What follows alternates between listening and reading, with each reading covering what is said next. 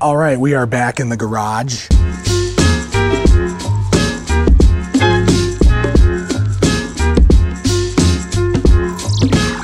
I wanted to do a follow-up to my Meguiar'S video. If you haven't seen that, I did a video on fixing the pinstripes that were all over my Bronco due to the Oregon BDR. Both those parts are also up. So if you want to see it from beginning to end, go check out my trip on the BDR. Then you can go check out my Meguiar'S video on what the BDR did to the Bronco. And now this follow-up, 1 month later, to show what the results look like after a month of being in the rain and driving around. I haven't washed the car since then. Here in the PNW, this is the anti-car washing season. It just rains all the time, so I don't really bother washing it all too often, but it is a beautiful late fall day. Well, maybe not late, but late October day here in the PNW. So I wanted to show you what it looks like now and some of my thoughts on what I might do different next time. I think too, what a lot of people missed in the other video, I wasn't trying to make this seem like this is a professional restoration of your paint. It is not that at all. It is a simple DIY solution to mitigate the problem as much as possible. Will it get rid of it completely? No, it will not. Do they come back? Yes, as the wax kind of washes off, you know, the wax fills in some of those little scratches and they look more pronounced again once the wax starts coming off. So I wanted to show you both sides and kind of give you my thoughts. If you didn't watch the video, I used a different pad on each side. There's obviously a difference. Going forward, I'll use that other pad, but let me show you. The passenger side is what I did first.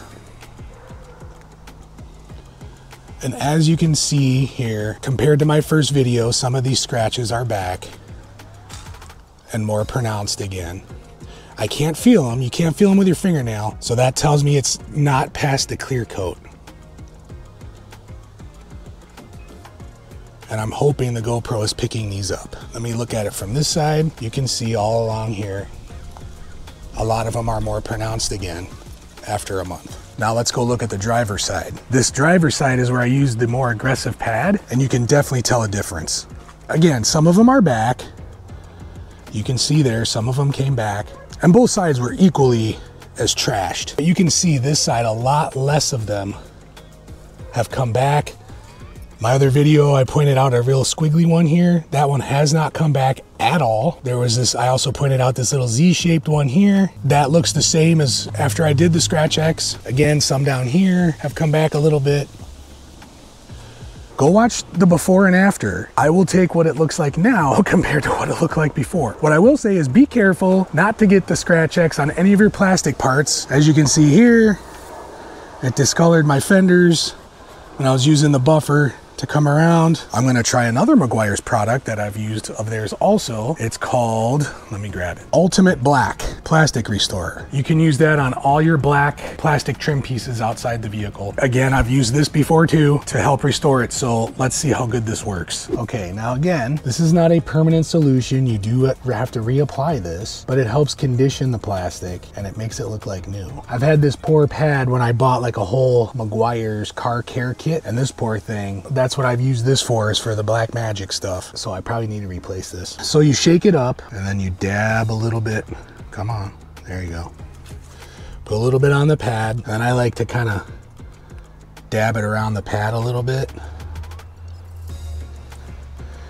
And then same thing, I kind of dab it around and then rub it on. So we'll see what it does with these discolored spots, if it helps it at all, or if I totally ruined my fenders. And it looks like it's not working. All right, so, you know, I wasn't sure if it was gonna work or not to help restore it, and it is not. It's making the rest of it look nice, but it is not taking the discoloration out. I've seen some people, or I've had some people tell me, take a torch to it or something, you know, from a distance, and it'll get rid of some of these scratches that are in them. It might help restore, get rid of this white. It took some of it out, so I won't say it didn't completely work. Actually, rubbing on this, it seems to be taking it out. Now, granted, you shouldn't have to do this with this product. It's not a cleaning product. It's simply a conditioning and kind of restoration product. So it is taking it out a little bit. I bet you if I sat here and scrubbed and scrubbed. Let me take you out of the door here. So you can see, you can definitely still see it. Does it look better? Yeah, I mean, it started to take that area away. This still is really white. There's a really bad white spot right there, but it helped a little bit. But you can see how much more shiny this looks now. I'm not gonna do it to all of them. This was just to check it out. I just was curious on whether or not that would work. I'm not here to clean the whole car right right now. I got other things to do today. I just wanted to make a quick follow-up to show you the results. Again, I think a lot of people took that video out of context. That was not a video for professionals. There are much more involved methods like wet sanding and getting into all that 95% of us are not gonna do. And that video was not geared towards those people that are gonna do a professional job. It was, what can 95% of us DIYers do to get it looking better than it did before? So I got this pad kit off Amazon for any 10-inch orbital buffer. I highly recommend the orbital buffer over the little drill pads. I will put the link to this down in the description. I pointed this out in my Meguiar'S video, but it comes with 3 pads. It comes with like a faux wool pad. I use that to put the wax on. Wax on,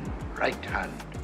Wax off, left hand. And then it came with these microfiber pads, and that's what I use on the passenger side for the Scratch X. And then it comes with, I don't even know how to describe this material, but it is definitely more coarse than the microfiber pad, and this is what I used on the driver's side. I think next time, usually I will give the car a good buff and wax and everything twice a year, right before winter and then right after winter when it's not raining. When sunny season comes around next spring-ish, I will do both sides with this pad again and see how she looks after that. So wrapping up this one real quick, I just wanted to show what that product looks like after about a month. So that's it. I just wanted to come back and show you guys kind of what it looks like after some time has passed, you know, what you can expect as far as results. And again, my pinstripes, some of them were deep. Those are likely more than you will experience just driving around, you know, getting little swirl marks from the car wash or whatever it is. I've used this product before on other vehicles, and it does take those small little swirl marks and scratches. It does make those go away for sure. They don't come back. These big pinstripes, I'm still pretty impressed with how deep they were. Again, go watch my video to see how bad it started off to what it looks like now. And that's just doing it one time. I did 2 treatments on each side real quick, and that's what it looks like after a month. So I think that's pretty good for the cost, like 17 bucks for the kit. I mean, you can't go wrong with that. You want to get into wet sanding or take it somewhere, you're gonna pay hundreds, maybe even thousands to do professional paint restoration. I think that looks pretty good. If I had time or it wasn't, you know, rainy season, I did it again, it would probably look even better. Anyway, I appreciate you watching so much. I hope you enjoy this update video, and we'll see you on the next one.